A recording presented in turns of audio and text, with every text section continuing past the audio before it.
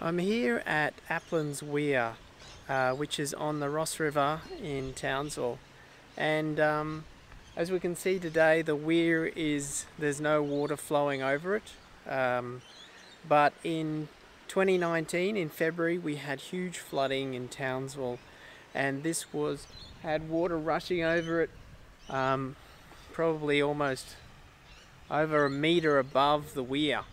So this whole area was well underwater, and what I wanted to do is have a look around and see what plants have grown after all the devastation of the floods. Now a lot of them will be weeds, but it'll be interesting to see if any mangroves have survived. At the base of the weir there's these huge rocks which are obviously here to stop erosion when water is flowing. But we can see there's a bunch of weeds that have sprouted up. These particular ones, I haven't been able to find out what they are. They do seem to be spread throughout Townsville. I've seen them out at the James Cook as well. We've also got these purple bush beans. We can see these characteristic purple flowers.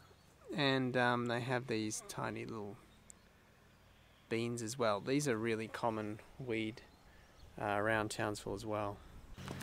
I'm just going to walk a little bit further down the river and see what we can find. At the base of the weir we've got the Ross River, which flows into out to sea. So this bit here is actually tidal, and it's low tide at the moment. It's about 60 centimeters above low tide, and so that's low enough that we can walk around along the stream bed and actually have a look at some of the mangroves. The Ross River has quite a lot of mangrove systems all running along its lengths. Unfortunately, a lot of them were severely damaged by the floods, because all the areas where the mangroves were was pretty much underwater for well over a week. And there was a lot of physical damage as the flow of the water tended to sweep a lot of them away. So you can see lots of sort of just tree stumps for where the mangroves are. But looking along here, we can see that there's a few varieties which are now starting to recover, little plants. This one seems to have sprouted from an old trunk that obviously survived the floods. This particular variety looks to be a Milky mangrove, and we can tell that by the pattern of the leaves that's in this, they're in this alternating pattern, and also if you break a leaf you get a white milky sap. Now that sap is poisonous, and if you get it in your eyes it can blind you. So you've got to make sure we don't get that on us. Just at the base here we've got all these dead mangroves, but we've now got this tiny little club mangrove. Now club mangroves have a quite distinctive leaf structure where the leaves join onto the stems, like they grow out of the stems with this sort of wraparound sheath, which makes them actually quite easy to identify. I'm up a bit higher now from the river, and we can see here there's a sprawling Stinking Passionflower plant. This weed is really quite common all throughout, well, certainly Queensland, and it's an edible plant. The fruit itself, we might give it a try. Apparently it gets its name from the smell, the bad smell that the leaves make. So I haven't actually smelt them before. Let me have a look.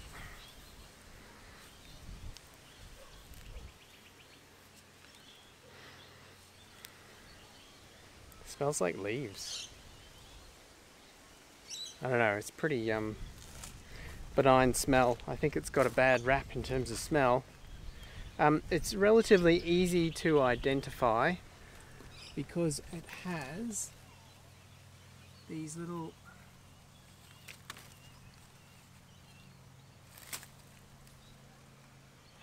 it has these cages around each of the fruit that are slightly sticky, and those are believed to possibly be a way of protecting the fruit from predation, although that's what Wikipedia said. That stinking passionflower fruit had a taste that's a little bit like passion fruit, but it kind of reminded me the aftertaste of perhaps really ripe oranges, like that have gone a little bit too far. I mean, that was quite a ripe fruit, so maybe I haven't tried different varieties, but pleasant enough though. There's one other weed that I want to show you today, and it's called a Coromandel. It's just here.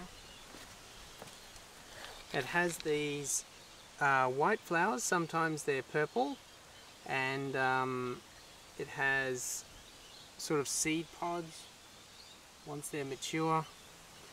And this is quite an invasive weed, and it breaks off really easily. So if you're trying to rip it out, it just breaks off and leaves the roots. And it's a real challenge to get rid of it. I had some in my backyard, and to get rid of it, the challenge is that if you pull up the plant and you leave any of the roots in there, then those roots sort of like regrow like seeds. So you actually have to loosen all the ground around the plant and then gently pull it up so that you get all the fine roots that come with it. Otherwise it just resprouts in a couple of weeks. So it's really hard work trying to get rid of this. This plant seems to have come up a few places around town. And yeah, being in the river system means that during floods it can get washed downstream and populate other areas along the stream shoreline. At the top of the weir we've got all the water that's held back in the river, and just behind us here is where they've done a lot of revegetation, and so all of these trees are actually were planted I think like 30 years ago. Luckily just about all of them survived the floods, and that whole area is really quite lush and green, and there's lots of little water plants as well in this area. Well, that's my quick look at the plants around the base of Aplins Weir. Most of them are weeds, unfortunately, but the mangroves that are surviving there will hopefully grow in latter years, and it'll be interesting to come back and see how they've grown in a few years. Alright, see you next time.